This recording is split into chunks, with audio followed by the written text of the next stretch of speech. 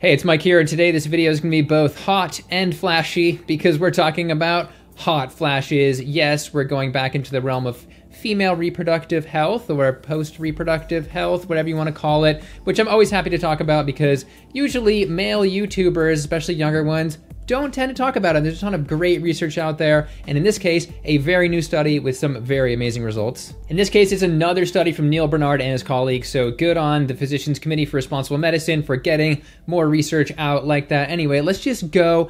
First, I want to say, obviously, most of my viewers aren't going to be directly affected by hot flashes, but I want to make the argument for why this is relevant to everyone. First of all, you probably know somebody who is affected by these. And second of all, just from a public health perspective, one of the major treatments for this might be hormone replacement therapy. People are taking estrogen. However, that appears to have several negative effects, from increased stroke risk to increased cancer risk. It's technically a carcinogen, so not good stuff. So the point is, if we can find an alternative without side effects or risks like those risks, then that is awesome. Anyway, let's get right to the study, which is a randomized control trial. Pretty much my favorite type of research, which of course means that they didn't just look at the population and say, hey, one group is higher or lower hot flashes. No, they took people, they divvied them up randomly, put them on, in this case, a diet, a vegan diet with a little bit of added soybeans, or just a control group, and then they measured from there. That way you can get some inklings of cause and effect. And it really was a little bit of soy. It was half a cup of cooked soy daily. They did it for 12 weeks or 3 months. And this is into the future of research because they had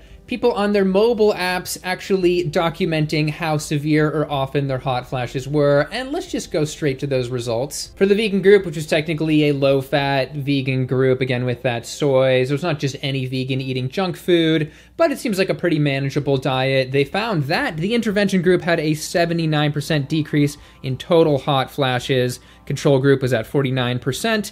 And moderate to severe hot flashes decreased by 84% in that vegan group and 42% in the control group, so twice as much reduction for the vegan group. And the most impressive difference here is that the majority, about 60% of the women in the vegan group, were free, completely free of moderate to severe hot flashes at the end when there was no change in the control group, because there were some improvements in the control group, and we'll talk about those later on, but that is incredible. And while it was a smaller study at 19 people in each group, the study design was good enough to get some really good results in terms of statistical probability. And it's cool to read directly from the literature, but let's hear from some of these participants. There's some quotes from PCRM. Quote, "This was basically a lifesaver for me. I've got my quality of life back." And another said, "I'm sleeping better and my hot flashes diminished tremendously." And it has me thinking, you know, if there were results like this from some pharmaceutical company, they would be blasting it across the airwaves in a bunch of commercials, but that doesn't really happen with vegan diets, so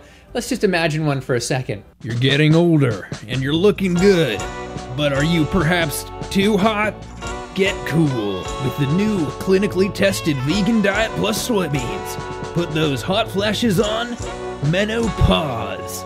Side effects may include other good things like weight loss. Yep, that actually happened in the study. Try vegan diet today. No, I did not narrate the Ford commercials. And yes, they did actually also lose weight in the vegan group, as they pretty much always do in Neil Bernard's intervention studies. Anyway, there were some other results that were notable as well. They did a questionnaire in terms of quality here. Now, and from the before and after, they had improvements in vasomotor symptoms, which includes things like hot flashes and sweating, which is very compelling at P less than 0.0001. They also saw improvements in the psychosocial, physical, and sexual domains. And things will get better in the bedroom, too.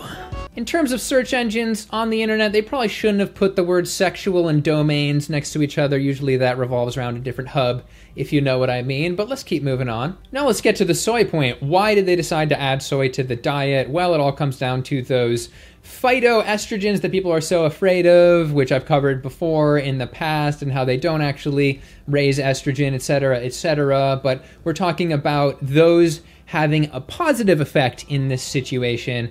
And the mechanism, I wanted to keep this video short, but the mechanism is pretty complex. It's all theoretical as well. From this study talking about just the basic mechanism of hot flashes, they say due to lower circulating estrogen in menopause, there can be an increased sensitivity and imbalance between hypothalamic serotonin receptors, which could decrease total serotonin levels. It also increases the activation of adrenoreceptors. We're talking about adrenaline in the hypothalamus, thus causing increased level of catecholamines, which includes adrenaline in the central nervous system. And quote, these factors with external or internal thermostimulus causes sympathetic overactivity, increasing hot flushes, increasing in heart rate. Then when it comes to that phytoestrogen, it can bind into certain estrogen receptors and it has a much weaker effect, but it could still perhaps affect some of the mechanisms we just talked about and perhaps lower hot flashes directly. Paper also mentions that these phytoestrogens have a balancing effect on female hormones, which is really interesting because they're also the same ones that take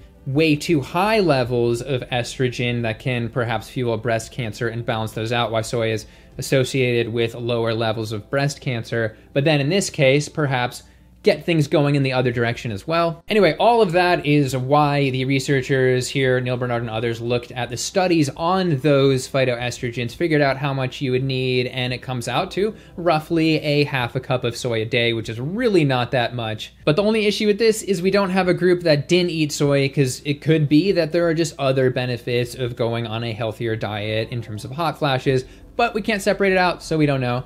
But this all brings me to that control group. We noticed in one of those instances, the control group saw like basically a 50% improvement. Not as good as the vegan group, but why could that have happened? They have some theories. The first one, which I think is funny, is they're saying the control group could have just gotten wind of how much benefit there was happening in the first month or so in the vegan group and then started adopting it to some degree, and that's why they had improvements. Another explanation, which I think is probably a part of it, is as they say, the study finished in December, so it went from a slightly warmer period to a lower temperature period. And yes, studies do show that there can be a pretty significant difference between the hottest point of the year and the coldest point in the year.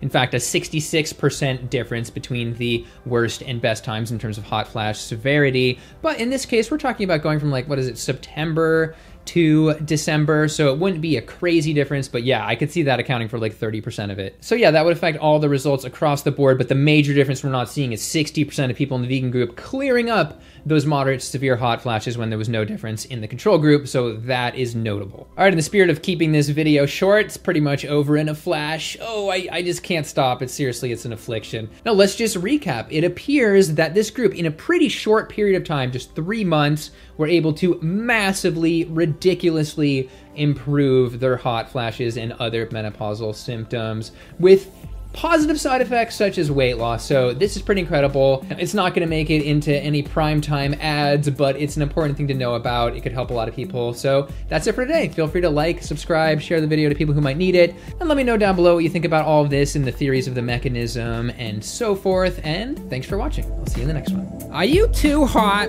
Do you melt cheese when it touches your skin? Try being cool with the vegan diet and soy today. Call 1-800, I'm not a panini.